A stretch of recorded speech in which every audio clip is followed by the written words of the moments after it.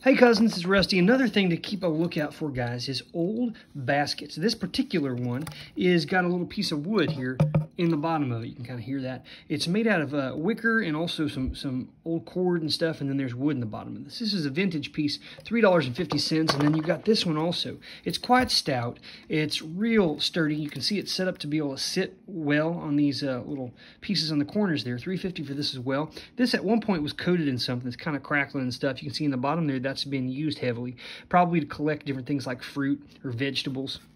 I bought something like this for Mother's Day for Flo. Even though she's not a mama, I wanted to, show her I appreciated her as well. She loves her gardening and stuff. But anyhow, guys, by looking for these to buy, I found out these can sell for a whole lot of money. Get on and look up vintage baskets on eBay, and you'll see what I'm talking about. You can oftentimes get these real cheap at Goodwills.